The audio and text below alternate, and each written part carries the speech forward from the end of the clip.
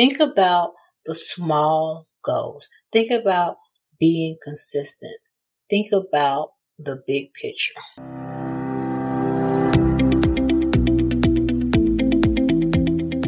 Welcome to Running is Cheaper Than Therapy podcast. I am your host, Dr. Weta L. Brown. I inspire and promote movement.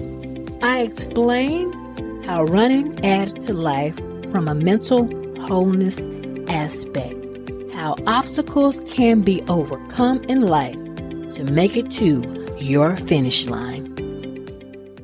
Welcome to Running is Cheaper Than Therapy, episode 51, season 4. Again, I want to thank all of my listeners, old, new, those who support me in this new journey. Although I've been doing it a year, I've found that it is very fun, but a lot of hard work. And I also want to say Happy New Year. Today's episode is called New Year, New You. I find that every new year, people make resolutions. Things they want to change or do just because it's a new year. We all think something magical is going to happen just because a new calendar year is upon us. While I do love New Year's, except last year due to COVID, I don't usually make resolutions.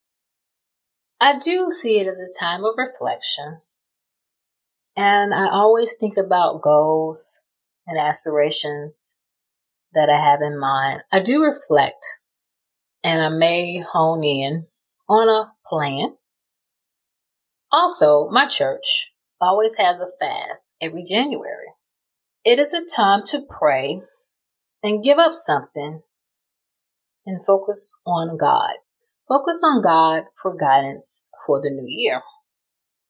We do what's called the Daniel fast, and it is a very strict vegan diet.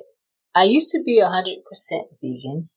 On the plan is actually stricter than 100% vegan diet because there are no sweets, no sodas, which I used to not drink, but I've started to drink. I at least have 1 or 2 a week. So I gave up sodas. I used to chew gum like crazy. I gave up that 1 year, and sweets. I'm not really a big sweet person, but I do eat sweets from time to time. And I do like to snack every now and then, mainly salty stuff. Now I'm more pescatarian. I eat fish. Or sometimes I'm a flexitarian. Sometimes I do eat chicken, but I try to eat that grass-fed chicken. And when it comes to sweets, I'm not that strict because I'm sure it's butter, which is not vegan. So I'm more a flexitarian because I chose a vegan lifestyle initially because I read a book, which I'm not sure if it was medically correct, but it talked about how hormones and some of the additives they put in meat cause breast cancer. And I had a friend from college who had recently died from breast cancer. So that book and that statement stuck with me well, and I stopped eating meat. I also found that I was healthier and I lost weight at the time. But since I've been doing endurance sports, I feel like I need a lot more protein. While you can get enough protein from eating a total plant-based diet, it's more difficult, particularly if you eat a lot of processed vegan food, such as Gardena or any of the Boca burgers. A lot of those are soy-based, and I can't eat a lot of soy. It causes me to have stomach issues. I got a rash because I was with a nutritionist, and she put me on a diet where I basically stopped eating soy. And some issues I had a rash, I had some stomach issues. They all went away. I can't eat a lot of soy, so I started back eating fish to get some more protein. But the Daniel fast is a strict vegan diet with no sugar. We do that for a month. So again, I use the new year That's a reflection, a time to reflect on things that I want to accomplish in the next calendar year. So we're going to talk about running, triathlons, fitness, skiing. So many people have fitness goals related to weight. They want to lose so many pounds, they want to run a marathon, want to do a triathlon. I find that in formulating goals and staying consistent, the problem with a lot of people, January, they're all in, going to the gym every day, running every day, or whatever your goal is. By February, March, not consistent, and those goals kind of dissipate. So I find less is more. And the key is consistency. Whatever goal you set, it's not magically going to happen because it's January of a new year. I'm going to share with you some of the things that I will be working on in 2022. I need to lose about 20 pounds. I would like to lose about 20 to 30 pounds, actually. I've gained weight due to COVID. And I also gained weight after I had surgery. Actually, it's been about 13 months since I had knee surgery. I've lost some, but I need to lose some more. I would like to at least. So I want to lose 20 to 30 pounds. And what I typically do is try to concentrate on 5-pound increments. Particularly, say I weigh so 5 pounds. So I lose those 5 pounds. And then my goal would be to go into the next 5-pound increments. That way it's not as massive goal. Because it takes a while to lose 20 pounds, 30 pounds. And the key to weight loss and keeping it off, again, is consistency. But you can't starve yourself for so much time, lose weight, and then go back to eating because you're going to gain it right back. And that process, lose weight, gain weight, lose weight, gain weight, is not healthy. And I've been in that situation. I'm an emotional eater. So, and I also try to focus on why, say I'm eating more than what I need to sustain me for life and for doing activities. And I track everything I eat. I use MyFitnessPal, track everything I eat, and then I track my workouts as well. Because days I do a lot of workouts, of course I'm going to need to eat more. If not, I'm going to pass out. So again, I concentrate on those 5-pound increments. And I concentrate on health and energy and feeling well, and not just focus, oh, I got to lose this tremendous amount of weight. Because it can be overwhelming. I feel like if you starve yourself or you eliminate a certain amount of food, it's like when you were a kid and your mother said, like, don't touch the stove or don't do this or don't do that. What you have to think about the thing that she told you not to do. So if I'm eliminating, say, what do I like to eat? That may not be low caloric. I'm not going to say bad food because good and bad food is not a good thing to say about what we eat. So something I like to eat that has a lot of calories. Say I like apple fritters. So they have a lot of sugar, fat. If I say no apple fritters for a year, I'm going to want an apple fritter when I go to 7-Eleven. It's going to be calling my name. So if I have one every now and then, I'm less likely to go crazy when I want some sugar or want something that is a quote unquote bad food. Also, I found that giving yourself grace, say you have a bad day and eat 2 apple fritters or whatever your advice is, it's just an example. But don't give up or don't go crazy and eat everything in sight or everything that I haven't had that in a long time. Just chalk it off to being a bad day. And tomorrow will be a better day. And don't use working out as a penalty or as a outlet or I can eat now because I worked out 2 hours or whatever you did.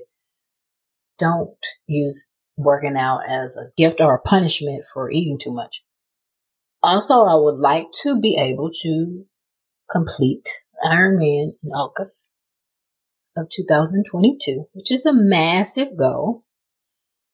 So instead of thinking about that massive goal, I'm going to concentrate on consistency.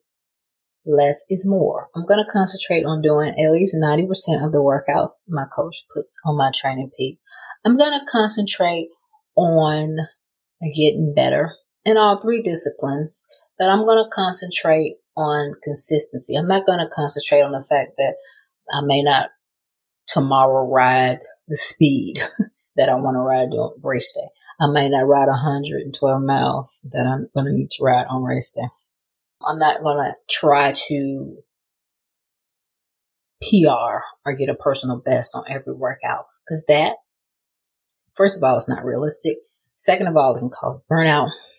And also, particularly running, if you go trying to PR and make every run your best, you may get injured. And so you can't be consistent because you'll be recovering. So think about the small goals. Think about being consistent. Think about the big picture. Think about the journey. Say, for whatever reason, I don't make it to my August goal. I'm going to enjoy the journey. And I'll just kick ass on a 70.3. And maybe 23 will be my year. But I'm going to keep the faith and do what I can. But I'm not going to stress myself out and get to the point where it's not fun anymore.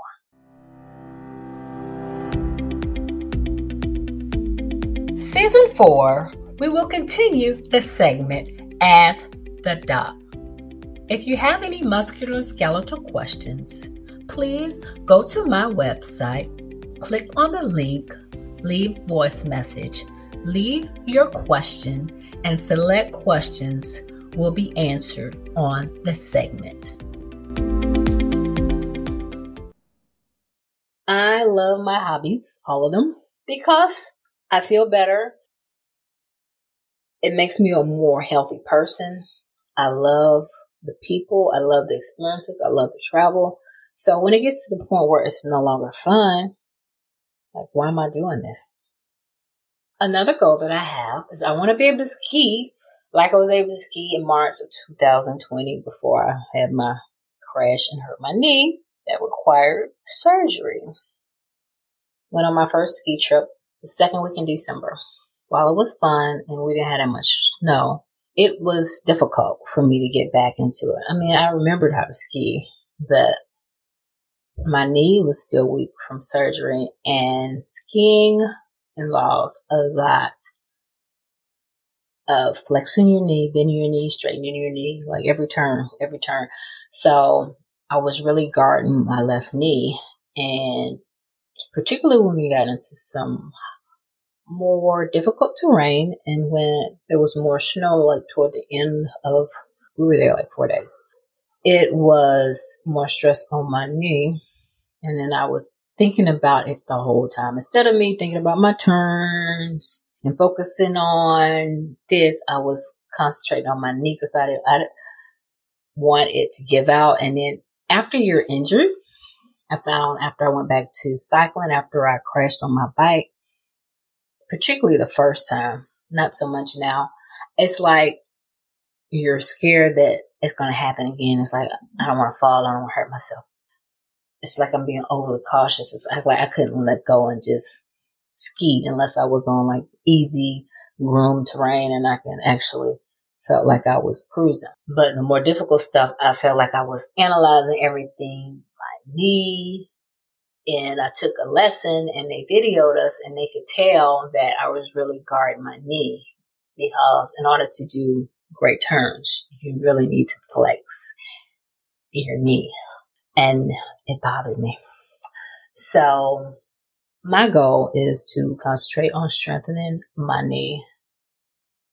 Maybe go to the local mountain just to practice before I go back out west in the end of January, February, and I might do another trip in March to concentrate on my knee so I can withstand the flexion extension, because I really want to get back to being as well as I did before. and being more confident, particularly because I want to race. I'm the race director for my ski club, so I feel like I need to race. And last time I raced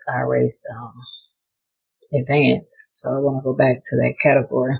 But I'll be okay if I drop down to intermediate racing, because again, less is sometimes more. The goal is to enjoy the journey, and I don't want to hurt myself.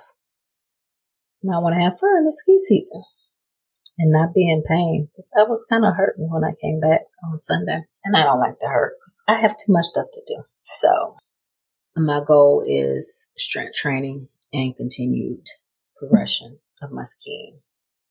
When I was actually doing therapy, when I had knee surgery, my therapist always used to say that I'm more concentrated on the big picture, running, cycling, even swimming, because I was having shoulder issues at the time as well. Instead of doing, I call them boring exercises, some of those band exercises and those little exercises that work on your glutes, on your butt muscles. Those are very important. They're weak, put more pressure on your knee. I was more concentrated on those instead of doing my exercise, which I did go to therapy. I found that as I progressed in doing more activities, that I sometimes neglect doing my exercises. So I'm going to be more diligent. I'm not the best patient, and I'm busy. So I'm going to have to make time to do some strength training. It doesn't have to be like, I don't have to be a gym rat, which I'm not, but there's things I can do at home to strengthen my knee and also my shoulder, because I don't want my shoulder pain to come back, because I've had shoulder issues, which affects my swimming and actually affects cycling as well. My keys to success in 2022 and beyond is less is more. Less is more. Also, find the joy in the journey. Find the joy in the journey. Whatever your goal is. Take this outside for fitness. Whatever your goal is. I mean, I was in school forever. And while those nights when I was up all night studying and being broke and, everything you do as a student, I enjoyed my time in college. Even in med school, I had fun and I made some lifelong friendships. So enjoy the journey. Enjoy the process. It may have some painful or some not as enjoyable moments, but enjoy the overall process. Enjoy the process. And find your tribe. The reason I love my hobbies is not only the sports in themselves. I love doing triathlons. I love cycling. I love skiing, but I love the people. They're part of my family. They care about me. When I had surgery, several of my tri family brought me food because I was on crutches for 4 weeks. Took me to the doctor because I couldn't drive initially. Even when I was skiing in December, several of them told me to take it easy on the slopes and make sure that I didn't do too much, because sometimes DTM, do too much, is me. So I really have to concentrate on the less is more concept. Why? Because I've done the opposite. When I started running in 2010, I didn't have a coach at the time. I just got some online training program to do a half marathon, and then I progressed to doing a marathon. I signed up for races, like every race, half marathon here, half marathon there, travel here, travel there, marathon here, marathon maniacs. I did 3 marathons in 3 months. I was everywhere. I got a running coach because I wanted to speed up, and I realized that I had a lot of injuries. And as soon as my run coach looked at all the races I have done and the amount of time I've done, and I had only been running at that time, maybe a year and a half, 2 years, she said, "This is why you're injured. You do too much." And even after she took me on as a client, I had injured my knee, which was random. I went on a trail run after I did the 3 marathons in 3 months. I went on a trail run. I call it a trail run because it was snow everywhere. I think I ran 7 miles, which was right not too long after I ran a marathon, which I should have been resting. But my knee swelled up, and then I wound up having a meniscus tear and having surgery ultimately. But I still was trying to do too much. So she actually fired me. And I also got fired by another coach because he thought I was trying to do too much after I had surgery. Had surgery in May, and my plan was to do 2 marathons in September, and my therapist looked at me like I was crazy. My coach thought I was crazy too, so he fired me too. So, do too much has gotten fired by 2 coaches. Less is more. So again, your tribe is important. So it's fun when I go race and I see other people and I meet other people and random people encourage me and give me tips. And when I travel the world and with people, like my ski group, we've been to France, we've been to Japan. I've run in Germany, Bermuda Triangle, Jamaica. I've gone with friends and met new friends. This is kind of funny. When I was doing a run in Jamaica, we were getting ready for the race. So right before the race, I stopped by the restroom and I ran into one of my college classmates I hadn't seen in years. And then the following year, I went and stayed with her and met her crew. So I made new friends. And actually, one of those friends I met was actually on podcast, Dr. Erica. So tribe is important, and it enlarges your circle of friends and networks. And I love people. And I love connecting people, and I love having friends all over. So this fits me, and it makes me want to get back to doing the sports I love. After I had surgery, actually I bought me some skis for Christmas last year, some race skis, and I kept them in my corner. It was kind of to motivate me to continue so I can get back to racing, so I can use those racing skis. So as we embark on another year, 2022, I pray that you all have a safe and prosperous year. I pray that COVID is gone soon. We're hopefully another year will not pass and COVID is still around. I pray that you reach your goals and aspirations and have fun and enjoy the process. If you have any goals, aspirations, or things that keep you motivated and keep you consistent, please share. I can be reached via social media, via my email. I also can be reached on my website. So reach out. I would love to hear from you. Thanks for listening. That wraps up this episode of Running is Cheaper Than Therapy podcast. Thank you for tuning in. If you already haven't, please download Running is Cheaper Than Therapy podcast on Apple, Spotify, or however you listen to your favorite podcast.